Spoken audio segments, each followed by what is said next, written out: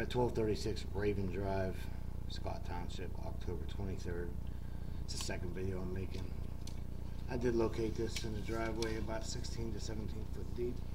There's a break-in hammer tap. I'm coming back towards the house now.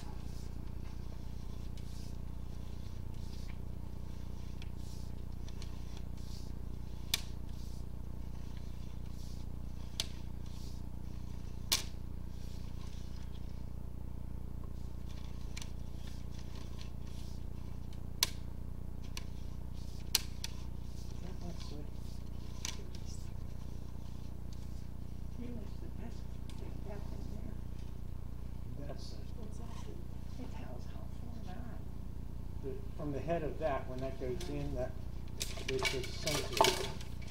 Yeah, but it's got a frequency on it, and it finds where it's at in the depth. Kind of like looking for landmines, but not exactly the same. At the beach with the... Yeah, looking for metal detectors. Yeah, this little thing right here. Is there something crawling down my back? Is there? Beetles.